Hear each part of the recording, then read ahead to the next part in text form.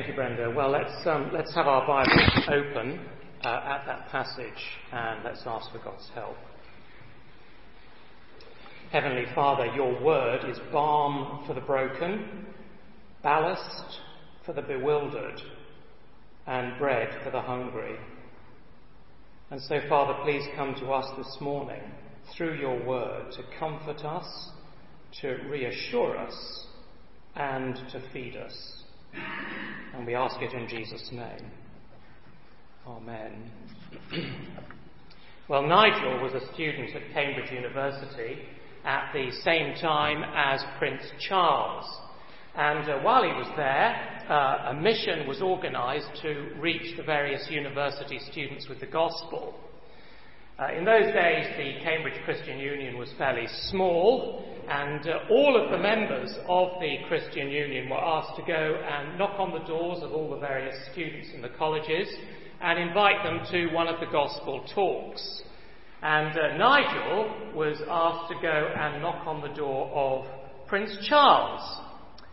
Now, unsurprisingly, he was rather nervous about that. His Christian friends were praying eagerly and earnestly and waiting anxiously to hear what happened. So he went, he knocked on the door, a bodyguard answered the door and let him in. And Charles was apparently extremely gracious, and they chatted for quite a long time. But at the end of the conversation, Prince Charles said that he thought Christianity was useful, but not really for him. That was the end of the conversation. And very sadly, Prince Charles wasn't going to go and listen to a gospel talk. Well, Nigel, of course, left feeling really rather depressed. He felt that he couldn't go back and tell the team that Charles wasn't interested, so he thought, well, what am I going to do now to pass the time? And he remembered that there was one more person on his list, someone he hadn't yet seen. So he said to himself, okay, well, I'll go and knock on his door, I'll see him, and then maybe I'll have the courage to go and speak to the rest of the team. So he went and knocked on the door of the man living in the very next room to Prince Charles. The door opened, and there was a very ordinary man from a very ordinary background. He invited Nigel in. They started chatting. They chatted for about an hour. And at the end of that hour, this man was a son of the king. Now that is a very wonderful truth, isn't it? The Bible says that if we put our trust in the Lord Jesus Christ, we are a son or a daughter of the King of Kings and the Lord of Lords. It is a wonderful truth. And I want to ask you this morning, if you call yourself a Christian, how much does that particular truth mean to you? Listen to these words by Jim Packer in one of the finest Christian books I've ever read. It's a book called Knowing God. And here's what Jim Packer says. He says, quote, "If you want to judge how well a person understands Christianity, find out how much he or she makes of the thought of being God's child and having God as his or her father. If this is not the thought that controls their worship and prayers, indeed their whole outlook on life, it means they don't understand Christianity very well. For everything that Christ taught is summed up in the knowledge of the fatherhood of God. Father is the Christian name for God." Now, are we gripped, dear friends, by that wonderful truth? That God is our Father. Because if we are, it's going to have massive implications for the way that we think and feel and act. Now, as we've been working our way through Matthew chapter 6, we've discovered that there are two great themes in this chapter. The first theme is hypocrisy. We looked at it, didn't we, a couple of weeks ago in the first 18 verses. Do you remember that that particular man who made sure that everybody knew when he was giving money to those in need. He did it noisily. Do you remember that? And he made sure that everybody knew when he was praying by doing it on the corner of a busy street so everyone would see him. And he made sure that everyone knew when he was fasting by making himself look tired and hungry. Now that is hypocrisy. It's being more concerned about what other people think about us than what God might be thinking. And then the other theme, the second theme in Matthew 6 that we looked at last week, is money or materialism. So do you remember verse 19 where Jesus says, "Don't store up for yourselves treasures in earth where moth and rust destroy." And Jesus was saying, wasn't he, materialism doesn't pay, money and possessions don't last, and more than that, they don't satisfy.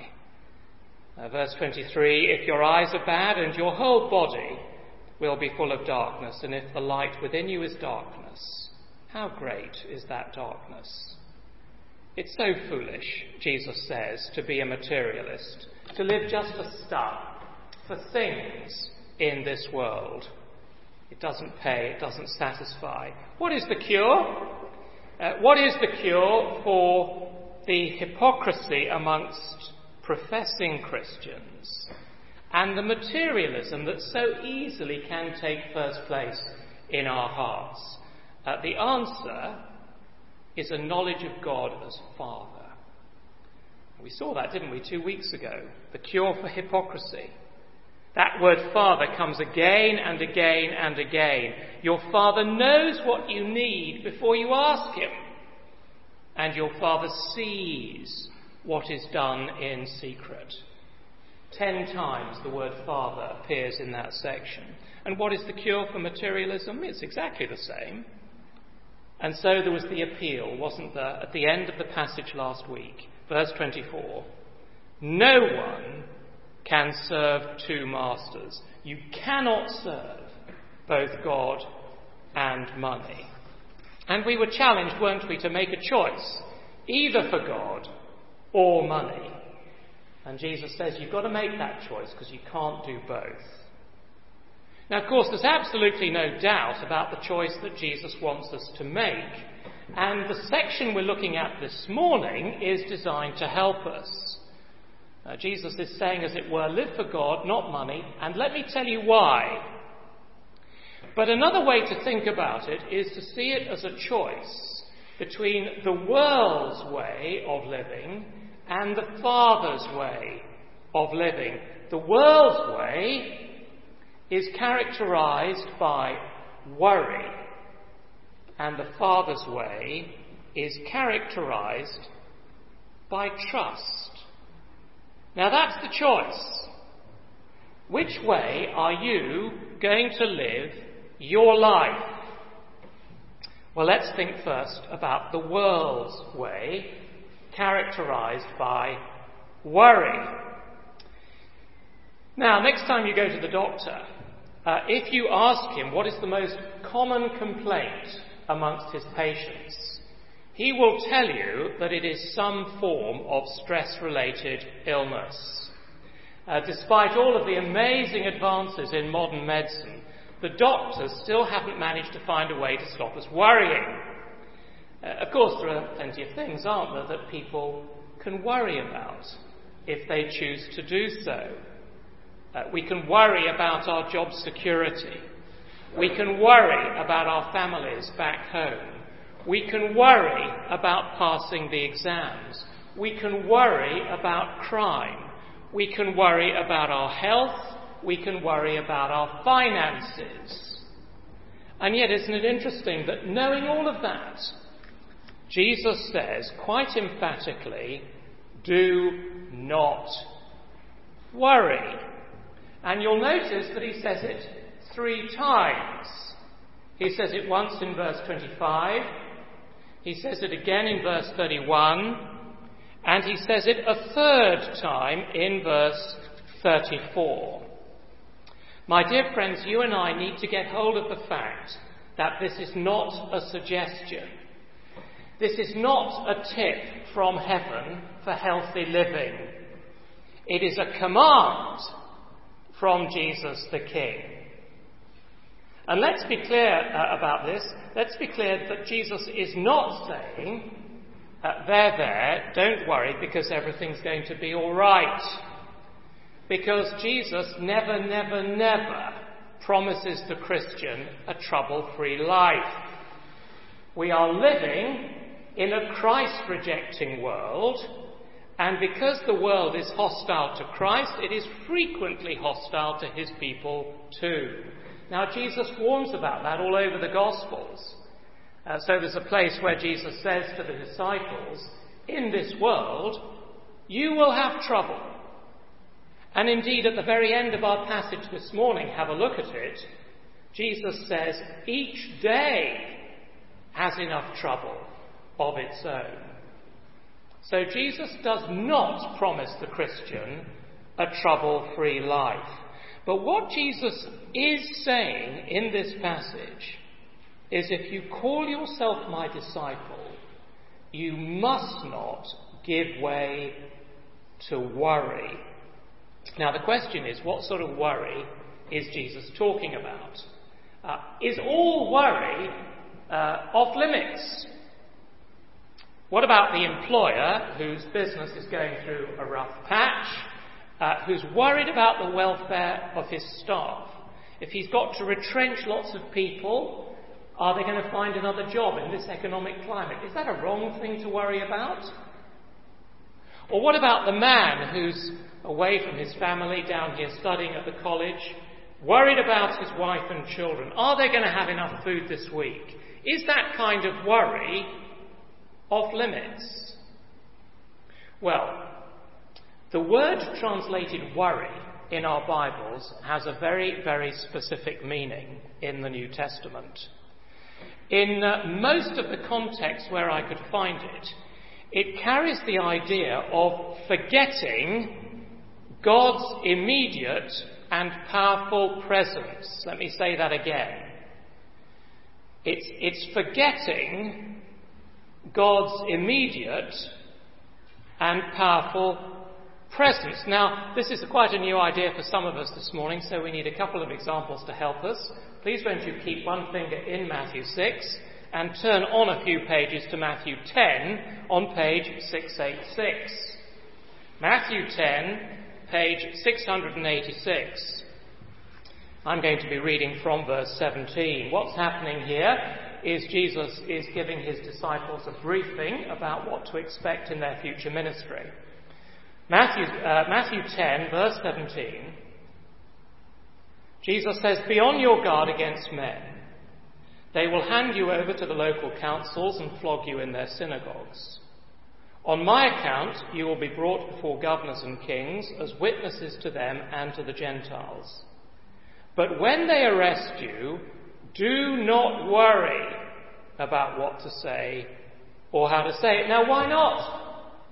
I mean, I would have thought that's a pretty frightening experience, wouldn't you, being flogged in the synagogues? Jesus explains, "At that time you will be given what to say, for it will not be you speaking, but the Spirit of your Father speaking through you."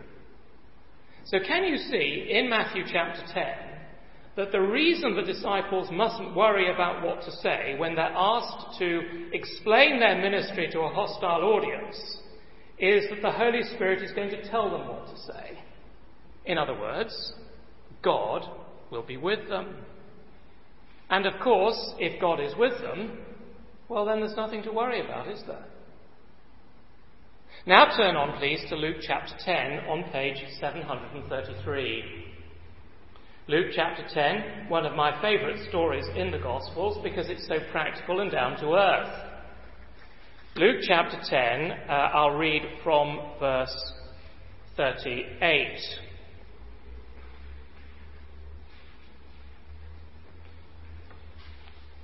Luke 10, verse 38. "As Jesus and his disciples were on their way, he came to a village where a woman named Martha opened her home to him. She had a sister called Mary who sat at the Lord's feet, listening to what he said. But Martha was distracted by all the preparations that had to be made. she came to him and asked, "Lord, don't you care that my sister has left me to do the work by myself? Tell her to help me." "Martha, Martha," the Lord answered, "you are worried and upset about many things, but only one thing is needed.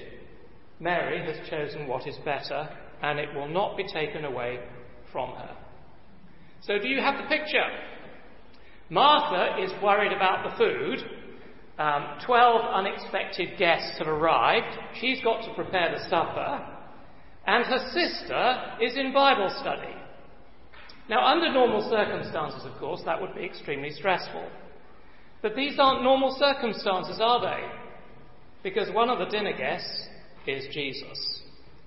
And either Martha has forgotten who Jesus is, or she simply doesn't realise that Almighty God, the creator of the universe, has come for dinner.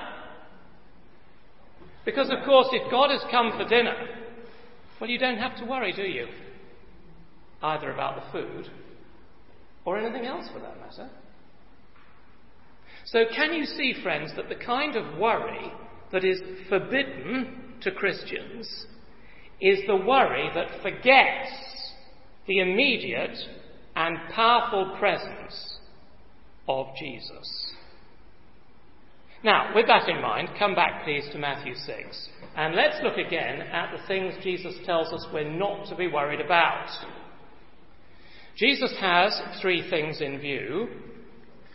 He says in verse 25, "Do not worry about your life, what you will eat or drink, or about your body, what you will wear." So food, drink and clothing are things the Christian is not to worry about. Now that is radical.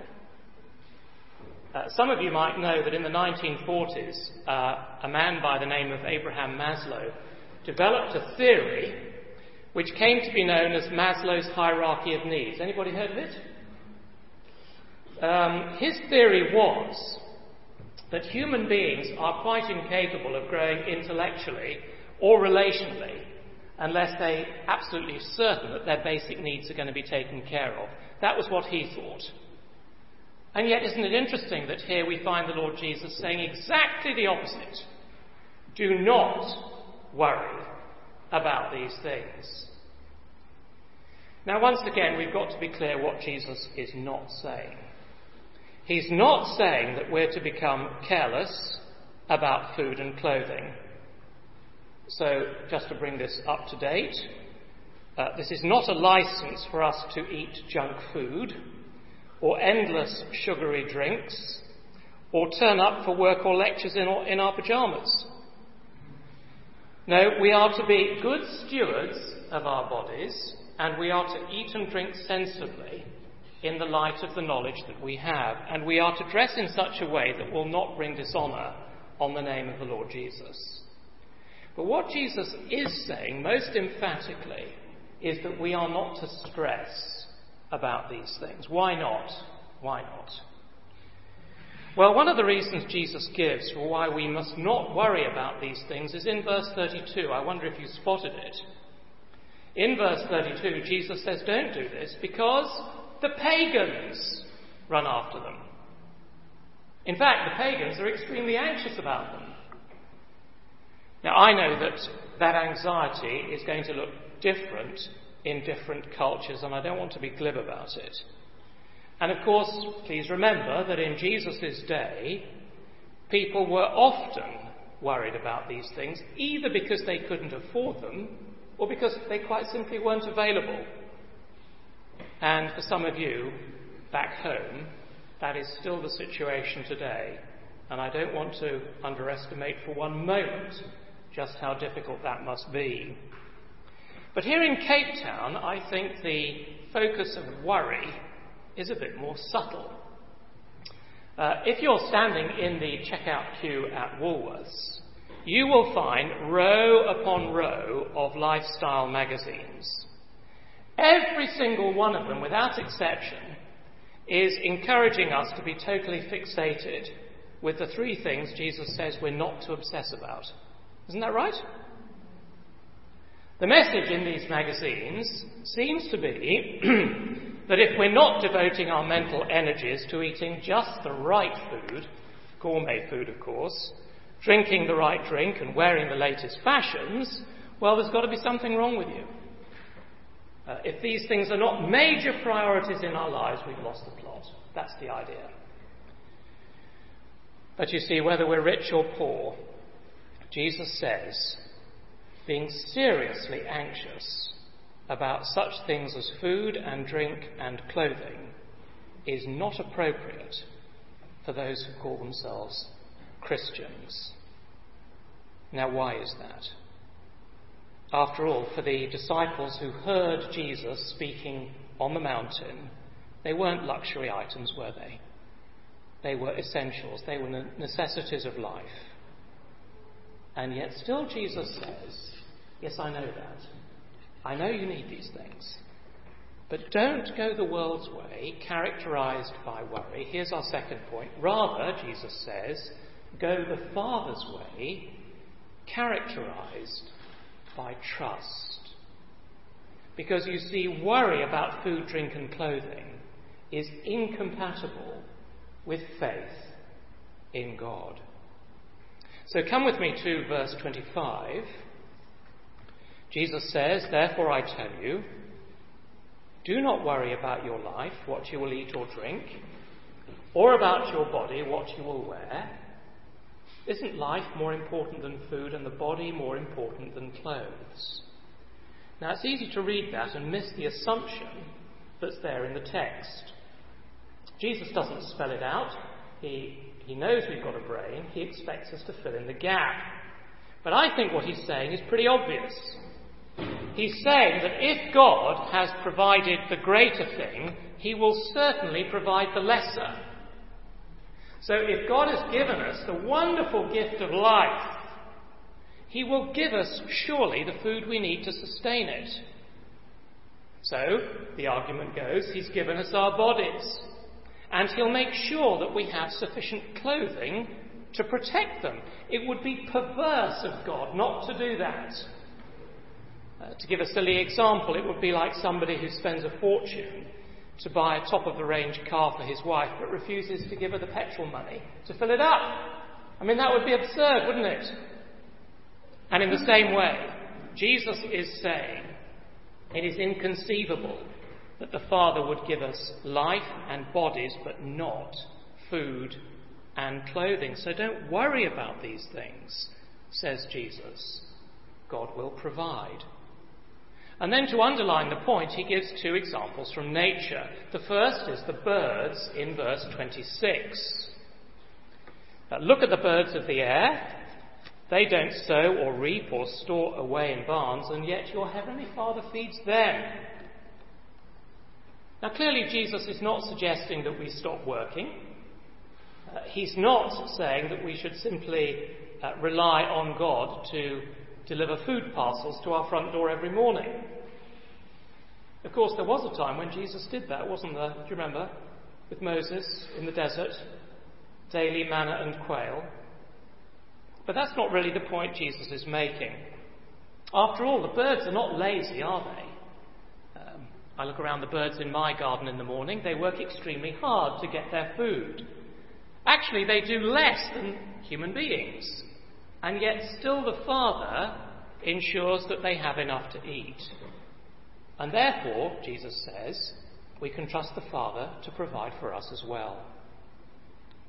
Someone wrote a rather lovely short poem based on these verses. I think Alice posted it on one of the social media sites this week. It goes like this. Said the robin to the sparrow, I should really like to know why these anxious human beings rush about and worry so. Said the sparrow to the robin, friend, I think that it must be that they have no heavenly Father, such as cares for you and me. It's good, very well put. It's not quite what Jesus is saying.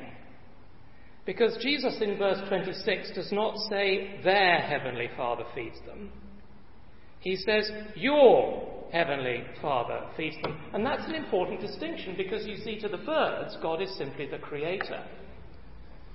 But you see, to those who trust in Christ, he's the Father. And the point is, you see, that if God the Creator feeds the birds, then surely God the Father will feed us, his children. After all, says Jesus at the end of verse 26, are we not much more valuable than they? And Jesus adds in verse 27, who of you by worrying can add a single hour to his life? In other words, worry doesn't get you anywhere. It doesn't achieve anything. And that leads to Jesus' second illustration in verse 28. And why do you worry about clothes, he says. See how the lilies of the field grow? They don't labour or spin. And yet I tell you that not even Solomon, in all his splendour, was dressed like one of these. So in August, I think it is, you drive up the N7 west of Cape Town to go and see the flowers. Some of you have done it. And they are quite stunning, aren't they? You didn't put them there. God put them there. And the beautiful colours actually make even the finest clothes of the wealthiest people look really rather dreary by comparison. So verse 30. If that is how God clothes the grass of the field, which is here today and tomorrow is thrown into the fire, will he not much more clothe you, O you of little faith? So don't worry, saying, what shall we eat, or what shall we drink, or what shall we wear? You see, to worry about those things is a vote of no confidence in God. The God who's revealed himself to all his people as our loving Heavenly Father. He feeds the birds. He clothes the flowers of the field. How much more will he provide for his children? Now, in our context, that makes us feel just a little uncomfortable. I want you please to remember that when these words were first spoken, they were spoken in first century Palestine. There was widespread and frequent poverty. Most people lived hand to mouth. So when they said, what shall we eat? They weren't worrying, were they, about how to choose between the vast variety of food on the shelves in the supermarket. No, they were saying, where on earth is the next meal coming from? And when they said, what shall we wear? They weren't concerned with image or fashion. They were concerned about being warm enough at night in the middle of winter in the Middle Eastern frosts. And yet even in that extreme situation, Jesus commanded them, do not worry. Now I know that at first glance that sounds a bit harsh. And yet there's nothing cruel here about what Jesus is saying. Because what Jesus is saying to all of us is, do you trust me? If you do, don't worry. God, your loving Father, will provide. And I think at this point I need to say two things to prevent any misunderstanding. For a start, Jesus is not saying that the Father will provide us with everything that we want.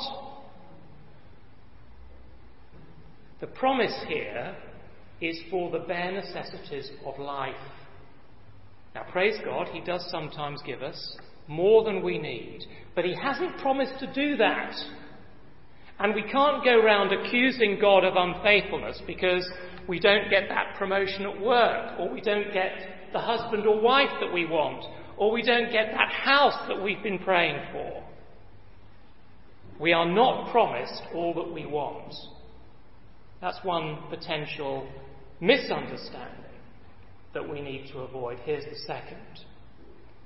This passage does not absolve us from our responsibility to provide food and clothing for those in need. If we're in a position to help, and not everybody is, but if we are in a position to help, God expects us to do it.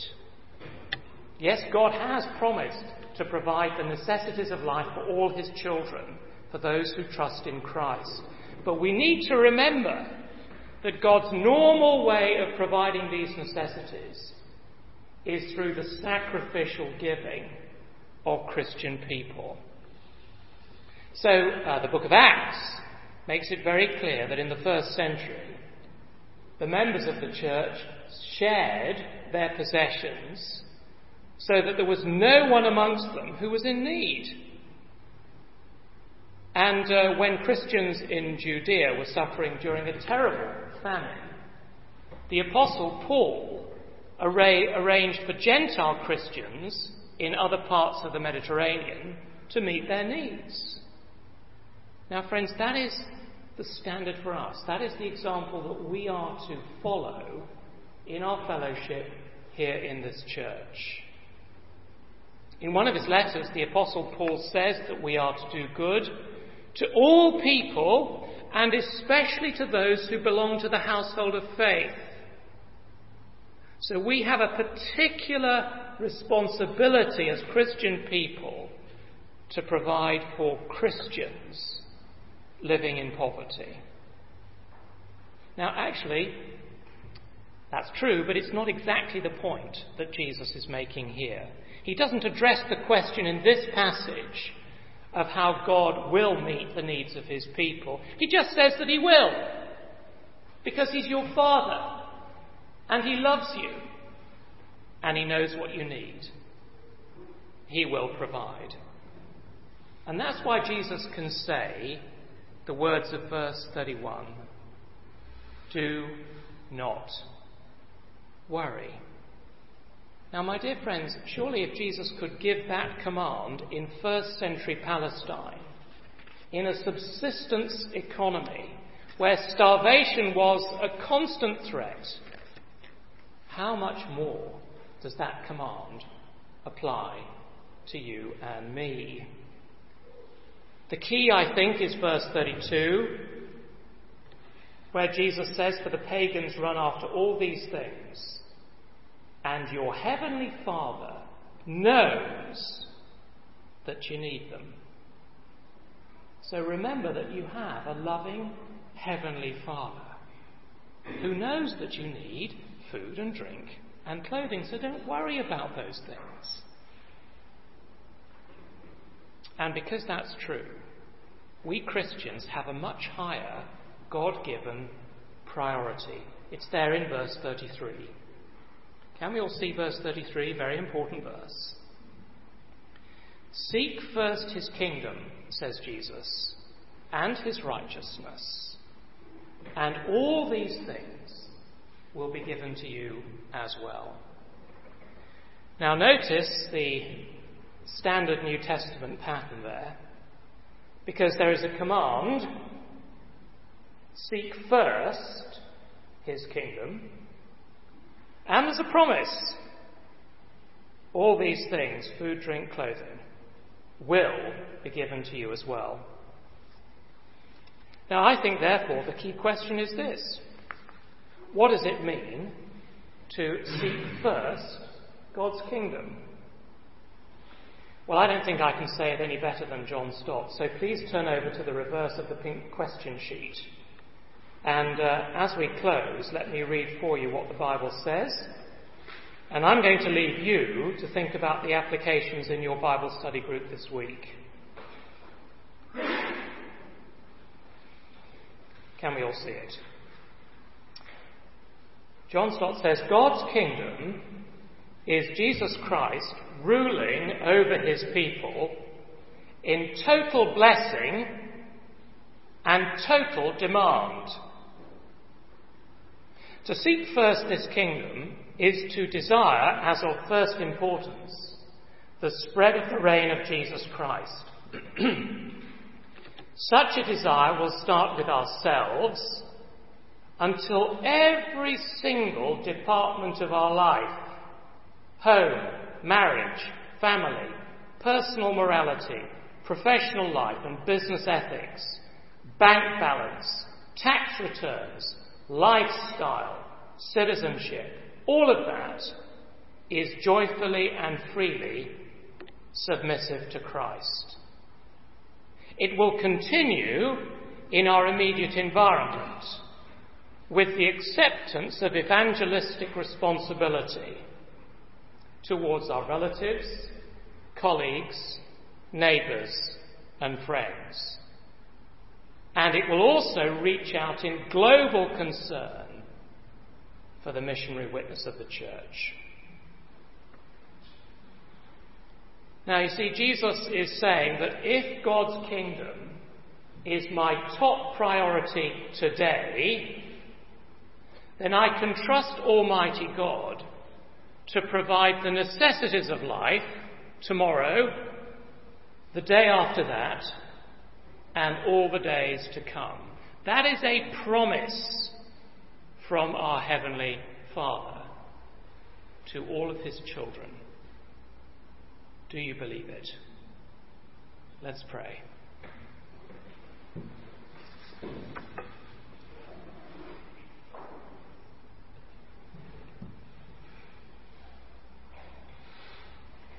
Heavenly Father, we praise you for the amazing privilege we have to address the Creator and Sustainer of the universe as our Father, who loves us and knows all our individual needs perfectly. Father, help us to trust you to provide all that we need, whatever our circumstances might be.